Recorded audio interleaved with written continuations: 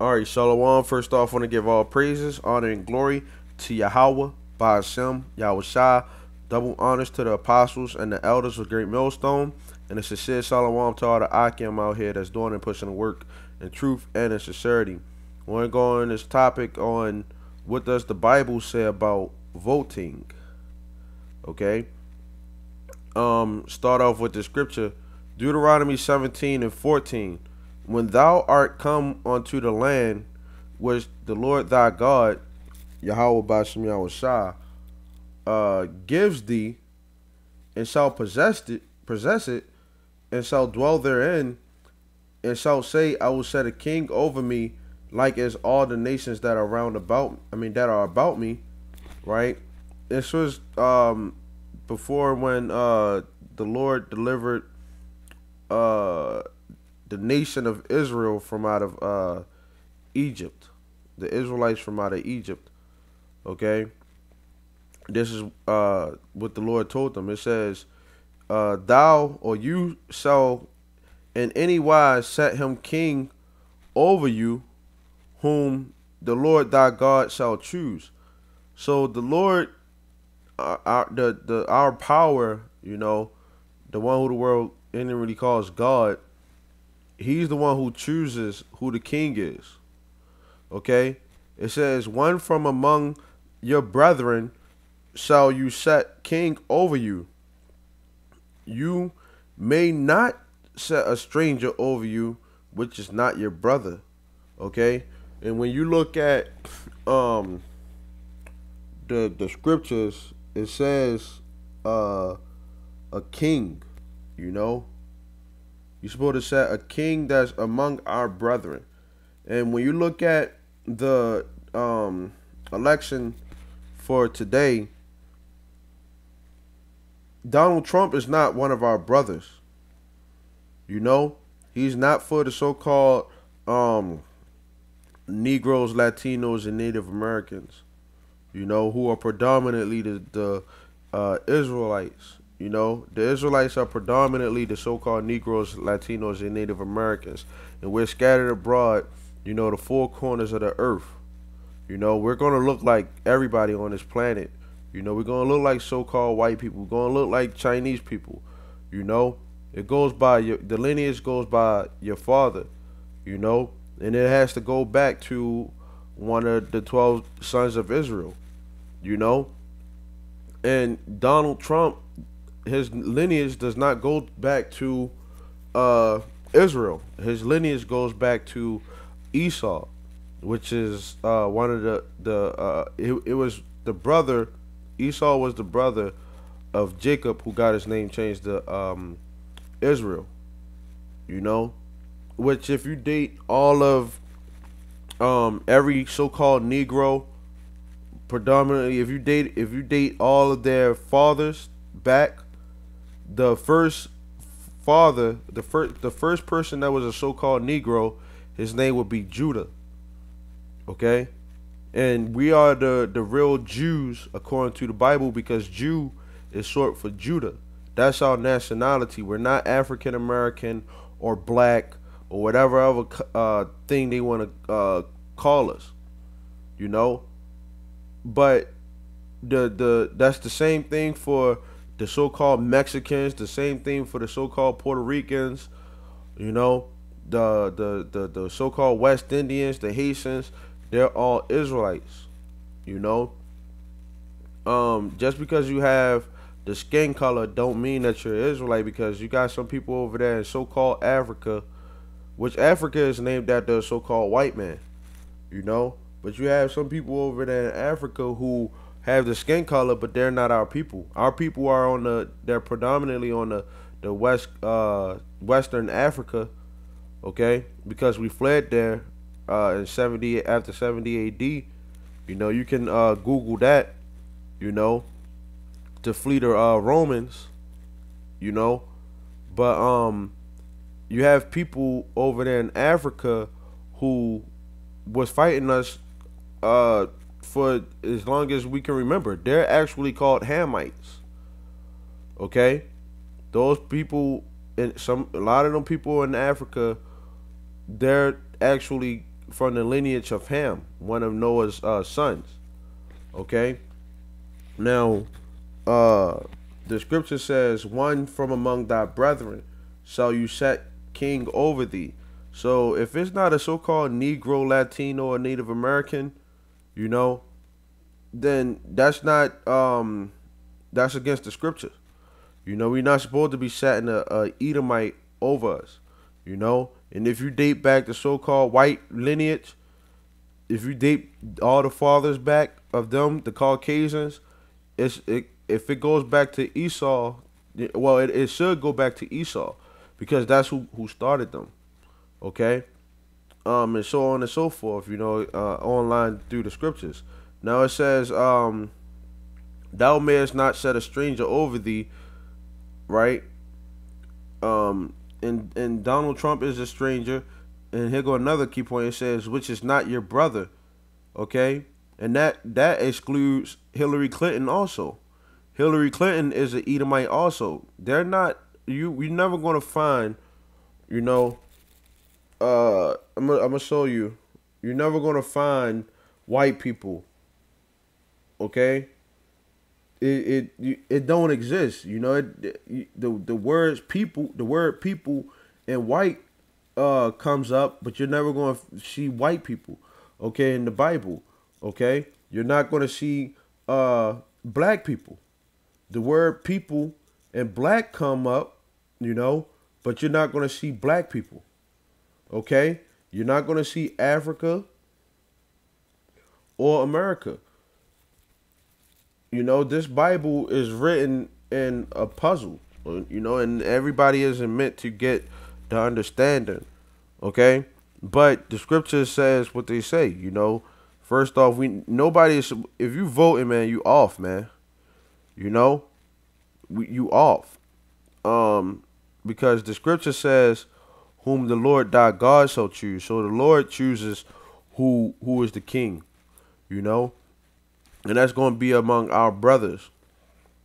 Okay? Daniel 4:17. "This matter is by the decree of the watchers and the demand by the word of the holy ones, to the intent that the living may know that the Most High rules in the kingdom of men." So the Lord is the one who rules in the kingdom of men. You know, you got a lot of our people thinking that they voting matters, which it doesn't, man.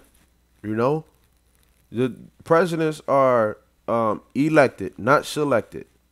You know, this whole system of things, that's all bullcrap. The Lord already wrote, you know, who was going to be president. You know, the Lord knows who's going to be president, you know, before it even happens. You know, it's already just, it's all just meant to happen. It's just prophecy. You know, whether it's Hillary or Donald Trump or some other bullcrap happens, you know. But at the end of the day, the Lord is in complete, total control of everything, okay? And He's working through the bankers, okay? I'm gonna get that scripture. Job 9. Oh shoot. Job 9 and 24. It says, "The earth is given into the hand of the wicked." Okay, the so-called white man is the wicked. Okay, it says, "He covers the faces of the judges thereof. If not, where and who is he?" Okay. Now the earth is given into the hand of the wicked, as the scriptures say. Okay. It says, "The Most High rules in the kingdom of men and gives it to whomsoever he will."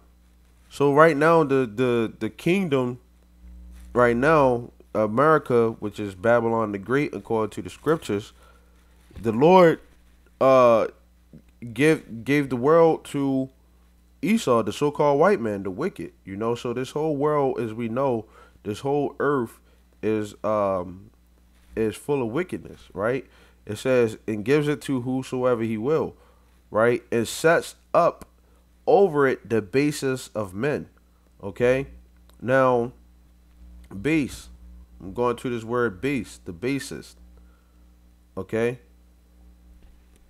It says low, lowliest, right? So it's basically saying the Lord gives it to whosoever he will, and he sets up the over it the lowest of men. And when you look at um Donald Trump, which we here at Great Millstone, we don't we don't participate in voting. Anybody who believes in the Bible and fully believes in the scriptures, you shouldn't be participating in voting. Okay? But the thing is, the fact of the matter is that Donald Trump is more low than you can get from off of a person. You know? You have uh George Bush, who everybody had a problem with, and Donald Trump is more low than George Bush. Donald Trump don't have any type of experience in political um in a political field. He's a so-called business person, but we don't know what type of businessman he is. And he made it this far off of what's really inside the hatred. I mean, the minds of all of these so-called white people. You know, right now these people are ruling and they want their kingdom back. They want to make America great. And you have to ask yourself, when was America ever great? Okay, you really have to ask yourself, when was America ever great? And if you go back into a certain decade, there's always something that was messed up with that particular decade. So if you go into like the 50s, it was segregation and Civil War, 1960s, 70s, the feminist movement, 80s crack epidemic.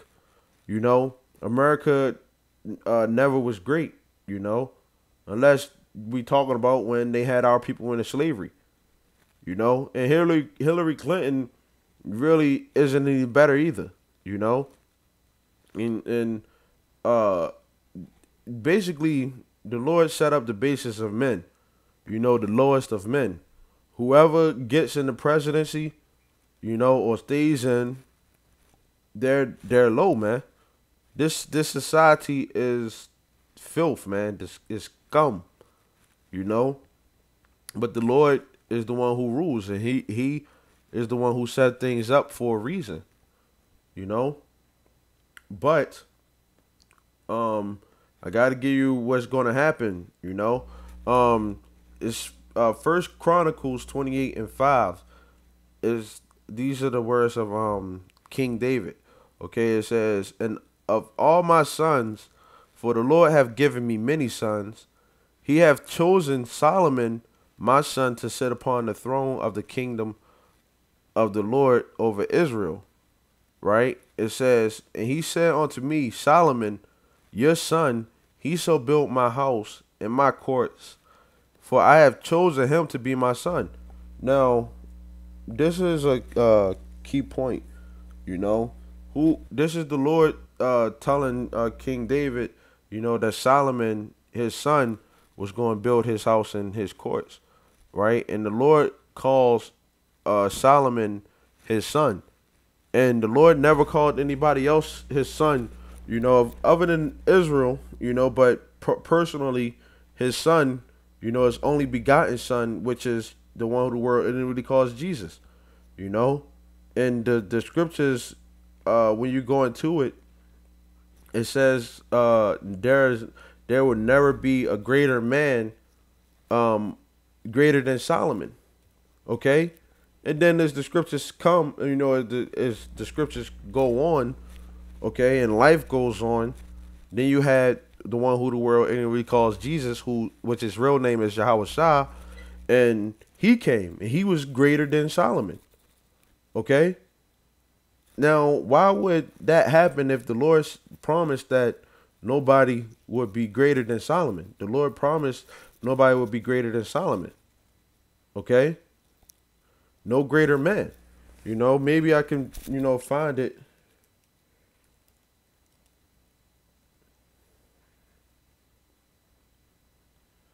Hold on.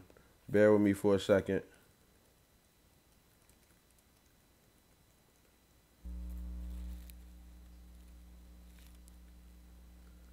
Okay. Now, it says Matthew 12 and 42, I believe. Matthew 12 and 42. And that's the words Yahweh Shah spoke. 12 and 42. It says the queen of the south shall rise up in judgment with this generation and shall condemn it, for she came from the uttermost parts of the earth to hear the wisdom of Solomon, and behold, a greater than Solomon is here. Okay, but the Lord said that there was going to be no man greater than Solomon. Okay, it says, he shall build my house and my courts, for I have chosen him to be my son, and I will be his father. Okay, and when you go into the word Solomon, okay, which it means Solomon, okay, it means peace. Um, it says, moreover, I will establish his kingdom forever. Now, did the Lord establish the kingdom of Solomon forever? No, he didn't. You know, that's to come. You know, Solomon came and passed away. So you mean to tell me the Lord set up a kingdom, was going to set up a kingdom for Solomon back then, you know, forever, and it didn't happen? You know, it's never going to happen again? You know, the Lord is not one that's a lie. You know, it says, if he be constant to do my commandments and my judgments at this day. I mean, is at this day. So the point is, man, you know, it says, for I have chosen him to be my son. The only begotten son of the Lord, the Most High, Yahweh, is the one who the word literally calls Yahweh Shah. Okay? Yahweh Shah is King Solomon in the reincarnation. Okay? And when Yahweh Shah, the one who the world inwardly called Jesus, comes back, you know, he's going to establish the Lord. That's when the Lord is going to establish his kingdom forever. You know, as the scriptures say. Okay? It says, and that's what we need, man. That's what we hoping for. Okay? Why? Because Solomon, Yahweh Shah, is the word Solomon. It means peace. You know, that's the only time we really had peace, when we was, when Solomon was ruling. Okay, it says Isaiah 11 and 1, and there shall come forth a rod out of the stem of Jesse, and a branch shall grow out of his roots. And the spirit of the Lord shall rest upon him, the spirit of wisdom and understanding.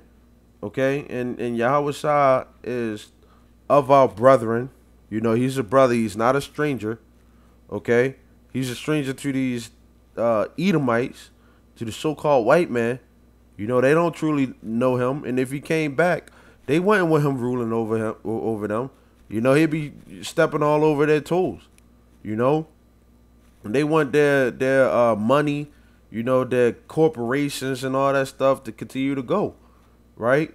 It says the spirit of the Lord shall rest upon him, the spirit of wisdom and understanding. And you look at the candidates for this presidency, they don't have wisdom and understanding, you know, unless it's in wickedness. It says the spirit of counsel and might, the spirit of knowledge and of the fear of the Lord. These people, they don't fear the Lord. It says, and shall make him of quick understanding in the fear of the Lord, and he shall not judge after the sight of his eyes, neither reprove after the hearing of his ears. Okay? And you look at the way that people are nowadays, man, you know, these candidates and stuff like that, they reprove, they judge after what they see. You know, I'm gonna build that wall, you know? And it's really wicked, man, you know? It says, but with righteousness shall he judge the poor, and reprove with equity for the meek of the earth. And he shall smite the earth with the rod of his mouth, and with the breath of his lips shall he slay the wicked. Okay, so when he comes back, man, this is that hope that we're waiting for, man. You know, if he deserves our vote, that's what we want, man. A place where righteousness dwell. Not in this wicked society. We never gonna get that in this place, man. Waking up every day, getting it's time for this place to go, man. All these the bull crap in the society. People saying that turning the truth into a lie. All these people sitting up here saying that they living for the Lord and they love God and stuff like that, but they don't want what God want for them. They don't want heaven to be on earth. They don't want the Lord to rule over. They want this so-called white man to continue to rule over them. It says, "And righteousness shall be the girdle of his loins, and faithfulness the girdle of his reins." So the Lord, when he comes back, is going to be sent from Yahweh Ba'Shem Yahushua. He came here before, to prepare the kingdom. The kingdom of heaven is at hand, man. And it's time for our people to repent and wake up. Because when he does come back, and I'm gonna get this scripture and I'm gonna end it. I'm gonna get these, I'm gonna end it off on this. When he does come back, this is Revelation 19:15. "And out of his mouth goes a sharp sword, that with it he might smite the nations. And he shall rule them with a rod of iron. And he treads the winepress of the fierceness and the wrath of Almighty God." And the Lord Yahweh is mad. Okay, he's mad. It says the fierceness and the wrath. So when he comes back, he's coming back with a lot of fury, man. And that's all from the Father. From off of what they did to our people, this wicked society. Okay. It says, "And he have on his vesture and on his thigh a name written, King of Kings and Lord of Lords." Right? It says, "And I saw an angel standing in the sun.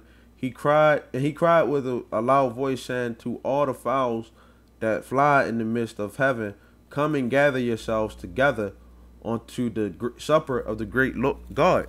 So when this time comes, when the Lord comes, the birds are gonna man, because they barely eating right now, man. We're talking about like the vultures and those type of beasts. They're gonna have a good supper, right? It says that you may eat the flesh of kings, and the flesh of captains, and the flesh of mighty men, and the flesh of horses, and of them that sit on them, and the flesh of all men, both free and bond, both small and great. And I saw the beast and the kings of the earth and their armies gathered together. Okay. Now, this beast is NATO, which is the North. Hold on, no, I don't want to,